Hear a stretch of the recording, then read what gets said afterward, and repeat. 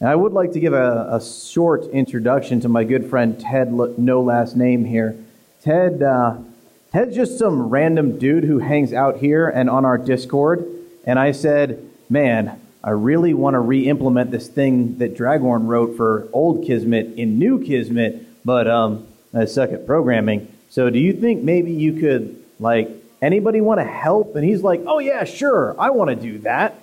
And then he wrote the whole bloody thing and sent it to me, and I'm like, hey, cool, this works great. Let's use this.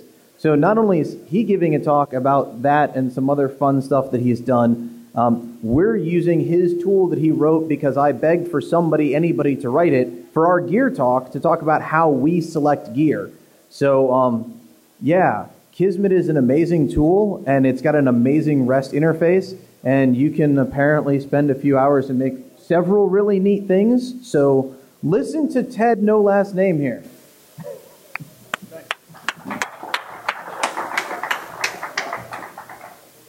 Hi. Hey, I'm Ted.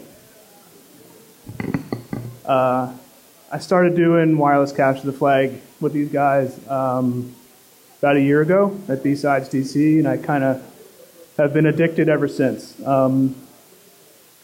So, yeah, I'm Ted. This is my talk. This is my first time at DEF CON. Be gentle, but it's not a TED Talk. If you don't already know what Kismet is and you're in this room, you should Google it. Kismet is good. Kismet happens to have a REST API. I think technically it's a REST-like API, but whatever. It has an interface that you can use over HTTP to get lots of really cool information out of it.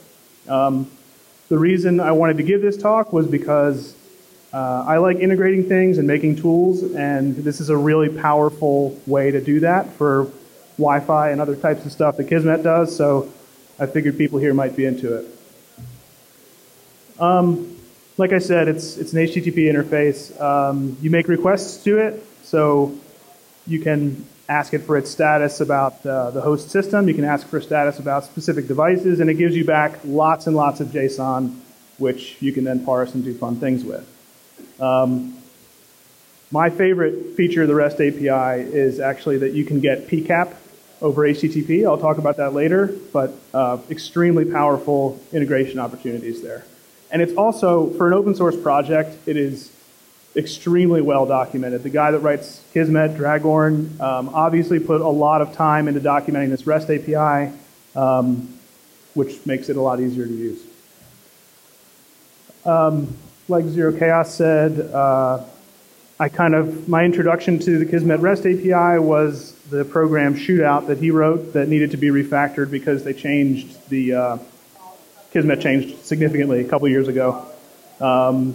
And I kind of just wanted to learn new things and help this group out because, like I said, I'm addicted to WCTF. So I'm actually taking time away from it to tell you this.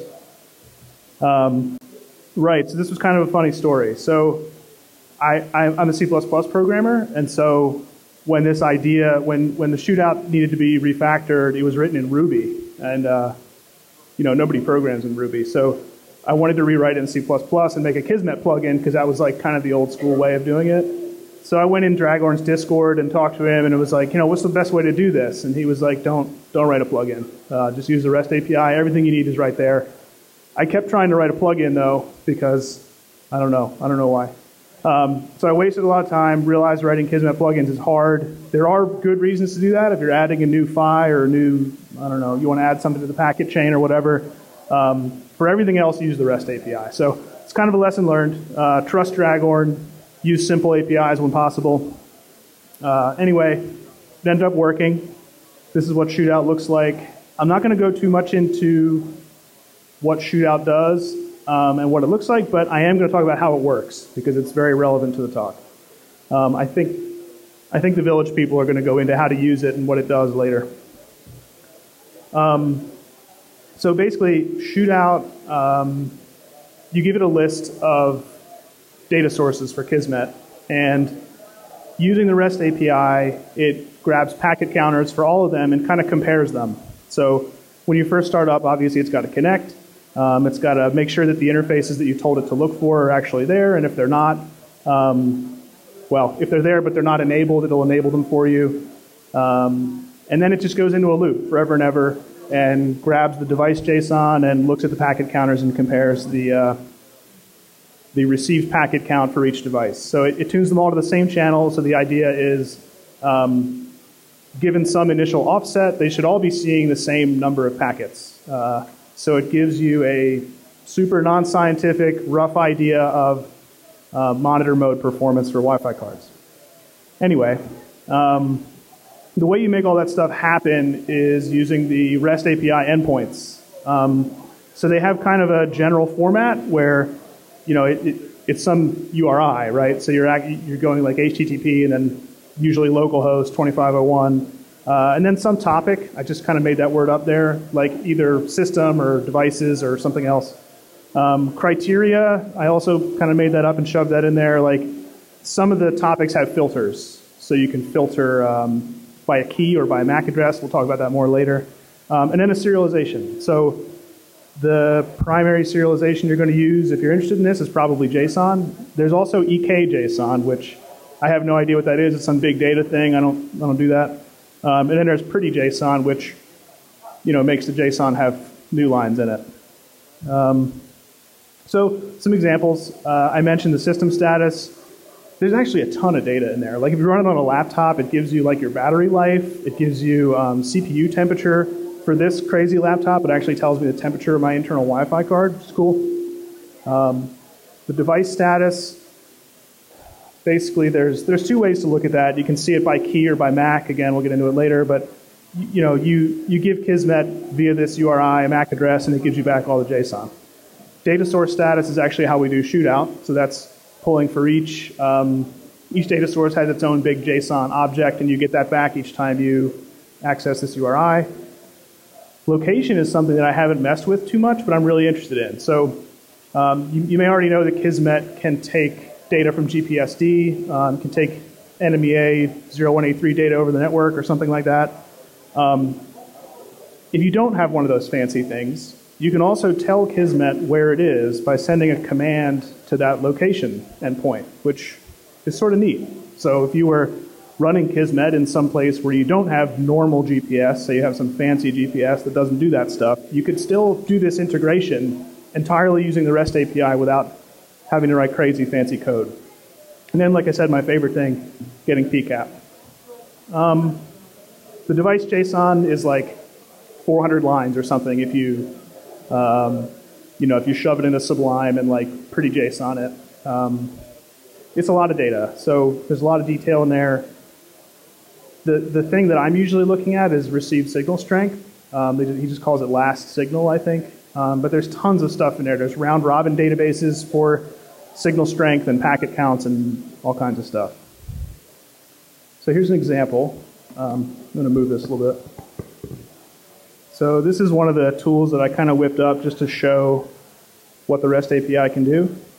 So I'm running Kismet, and you ever seen one of these? This is an ESP8266. It's like an IoT microcontroller. It's basically an Arduino with Wi-Fi. This one happens to be serving up an access point called WCTF_King of the Hill, which may have significance to those people. Interestingly, there was so many people connected to this fake King of the Hill that it was crashing. So hopefully it's not crashed right now. Anyway, the KR-RSSI tool uses the Kismet REST API based on this MAC, so I'm feeding it, wow, that's small. You'll have to trust me. I'm giving it a MAC address, and then basically it's just showing you this shitty little bar of received signal strength. So if I go over here or cover this up or something, you should see the signal strength go down, and if I get closer to my little TP-Link fancy card, it's turning red, which is, more signal. So that's how that works. Really simple tool. It's just polling the REST API at 1 Hertz using that device endpoint. Another slightly more sophisticated version of the RSSI tool does the same thing, but instead of using, so that last tool used a scalar field in the REST API. So it's just telling you this is instantaneously the last signal strength that I saw for the MAC address you just gave me. There's also a round-robin database in there that gives you 60 seconds worth of that data, obviously with 1 second intervals. So I made a tool to use that instead, and it gives you this pretty little graph. And you can kind of, you probably can't read it, but on the screen it's showing you the big vector that, these programs are written in Python, and there's a cool JSON library for Python that basically turns raw JSON into Python dictionaries, which is super convenient. So I'm just dumping out that dictionary there to show you the received signal strength, and then I'm feeding that to PyPlot, which is, doing fancy things.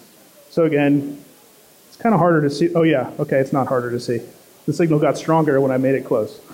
So anyway, that's KR, RSSI, and RSSI2. So those use the REST API to look at signal strength. But there's more. So in addition to just kind of passively polling for stuff, you can send commands to Kismet over the same API. Again, it's all in JSON. So 2 examples up here. You can add a data source. Remember how I was talking about with Shootout? Like it would be a pain if I wanted to test, say, 30 Wi-Fi cards, and for each one of those I had to test, I needed to go into the web UI and like click on that source to enable it. Like that would get annoying. So Shootout adds them all for you. So it like basically this add data source or this add source.cmd endpoint takes an interface Kismet knows about, turns it into a data source, and then the set channel endpoint similarly, sets a channel. You can also set hopping and hop rate and other things like that. Like I said before, it's really well documented. Google it. Here's an example that actually kind of solves a practical problem. So if, actually I'll show you this first. Have any of you, hopefully you're using Kismet, have any of you seen this issue where like you go into the web GUI and you click lock and then you click on a channel and it like doesn't actually do that? It like lights up for a second and then goes back to whatever channel it was on. Super annoying. So to overcome that, I use the REST API to make a little program, KRTune, that lets me change to a different channel. So right now, I'm going to change T2UH is my little Wi-Fi adapter up here. I'm going to change it to channel 6. Cool, done. I'm going to go back to 1 because that's where my fake king of the hill is. Anyway, that's really convenient if you're having that issue, and it's also exactly how Shootout works. If those would be beneficial to you all, they're on my GitHub. It's there. If you don't feel like, I don't know, typing that out or something, just come ask me. So Dragon put a lot of work into this. A feature like this, like you would only add something like this if you were really thinking hard about how somebody would use this API.